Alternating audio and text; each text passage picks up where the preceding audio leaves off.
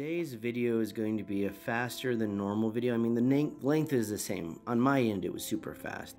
I had to do a bunch of things real quick. I'm moving, you know, I'm got a sinus infection, so I apologize for the sound quality. But I wanted to make sure that you guys got a video. And so today I am working on like some banners for the cast of Critical Role, which I don't think it's a big surprise to anyone in D&D right now that Critical Role we owe so much to, and I don't consider myself an artist. And so what I want to do is make these banners for each cast member and a couple of the reoccurring PCs on the show as a way to say thank you for everything that they've done. I owe a lot to Geek and Sundry, and also to Critical Role. If it wasn't for Critical Role, I wouldn't have begun to watch all the other shows on Geek and Sundry. And so if you're interested in D&D and you're interested in tabletop gaming, I recommend checking out Critical Role at the very least. Aside from that, what you see me doing is setting all my layers. I am adjusting the color of this bottom layer, trying to make sure that I get it the way I need it. I'm right now working on Liam's banner, and I'm trying to go with kind of like this greenish blue. And here in a minute, what I'll do is I will turn down the opacity of that layer so that way it'll be better. And what you see me doing is taking the parchment, readjusting it so that way it fits my work area better. And another thing I'd like to add is that this is just one way to make maps. As always, there's more than one way to skin a dragon. This is just how I make my maps. I have friends that do them by hand and then laminate them. I have friends that can draw a map on a napkin, and that's what they'll use. And it's not like the most detailed, but it makes sense and it works. If you want to make a map using Photoshop and you like my tutorials, that's great. If you want to use another program, that's awesome. The whole point of this tutorial is not for me to show you how to make maps, but to show you that making maps, whichever way you choose, is good, and that there is no one way to do it.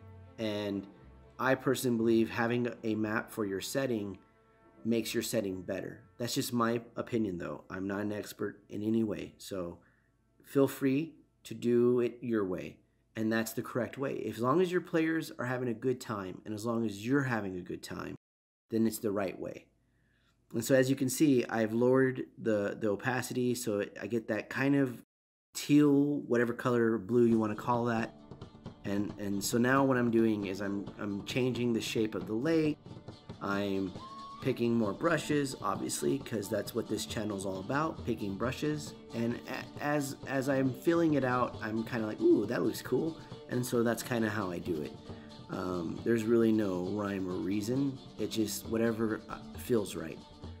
And once again, I apologize for not continuing the tutorial that I had started the last 2 weeks, but I wanted to make sure that I had something for you guys. And also at the end of this video, there will be links in the doobly-doo, and you will be able to click on those links and you'll have 2 brand new maps to use in your own game. You can use them however you want, any way you want. Just make sure you let people know that you found these cool maps because of this cool YouTube channel. Or you can even say lame if you want to be honest, but just that you found them through my channel, and I'd appreciate that. Otherwise, feel free to use them any way you want. And as you see, you get these really cool nifty effects, and this is kind of like a paint spill brush.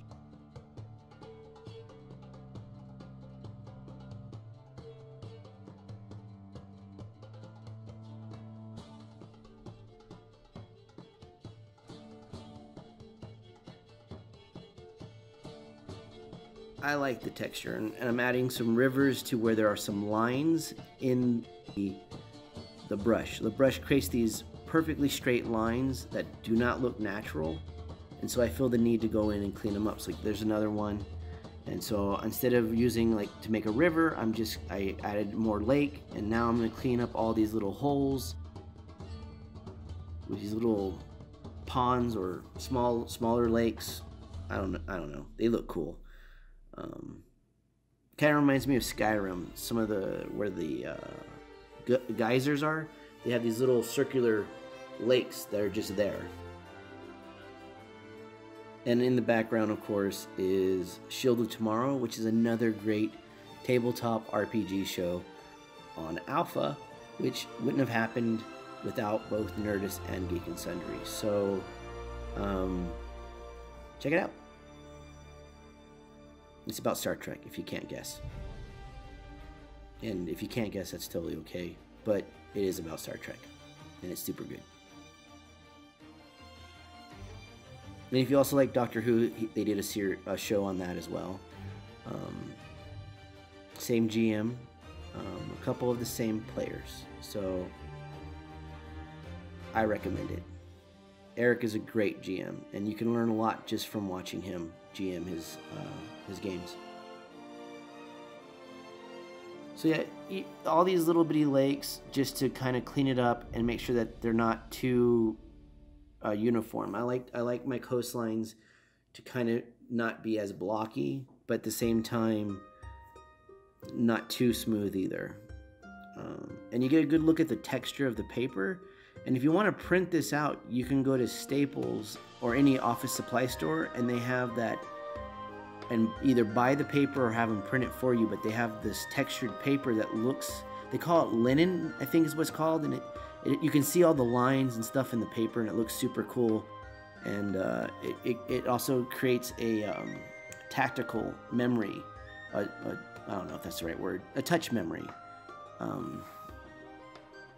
for your players. When they touch your map, they'll remember the texture, and it makes it more real. And yes, I am making sure that I pick the right name, Vax, because names are a big deal, and I don't want to make the wrong name.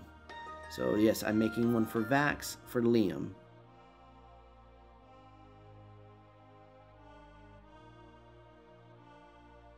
Even the DM gets them wrong sometimes. So I would recommend any DM, tell your players any name's good, but try to make each and every name different sounding, so that way they're easier to remember. There are 2 twin half-elves, and their names are Vax and Vex. So, hilarity ensues. But I like that he'll let them go with it, knowing that it would be frustrating.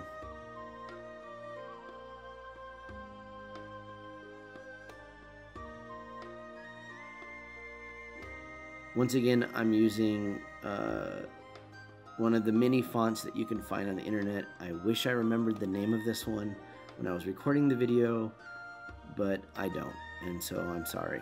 I'm probably going to cut all this out, and if I don't, I'm sorry.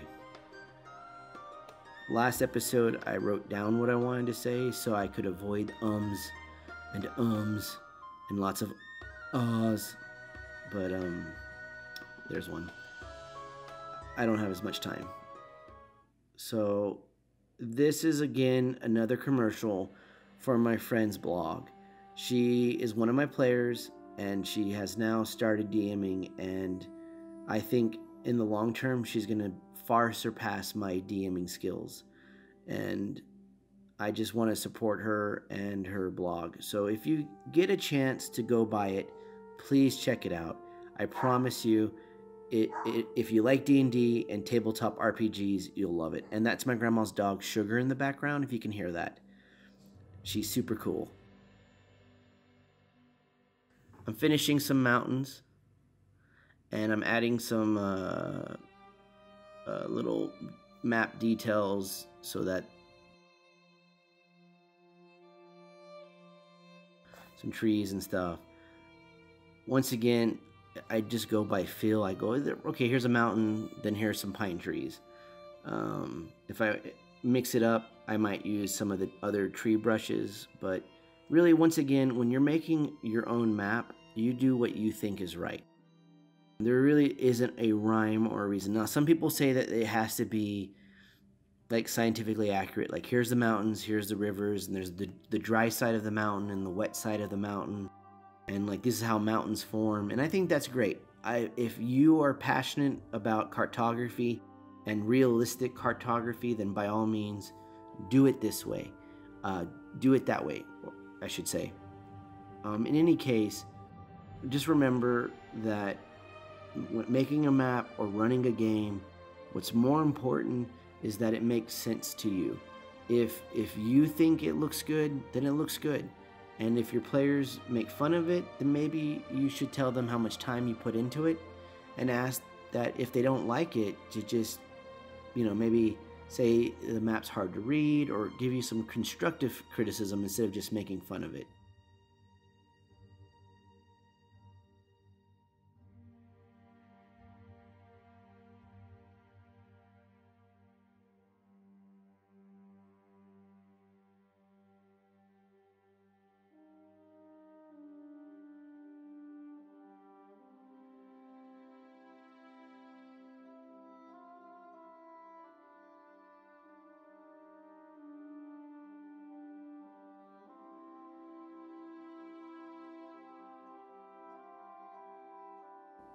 Once again, I want to thank all of you for watching my videos. I want to thank you for commenting. I want to thank you for submitting your own maps and all of the wonderful likes and subscribers. I want to thank you specifically. If I was better prepared and better at my job, I would be thanking you by listing your names. However, I will do that in the next video, I promise. And as always, I'm Matt. Geek Outs happen, and every great campaign starts with a map. And as long as you make it your map, then that's all that matters. So take care, be nice to each other, and I'll see you guys next time.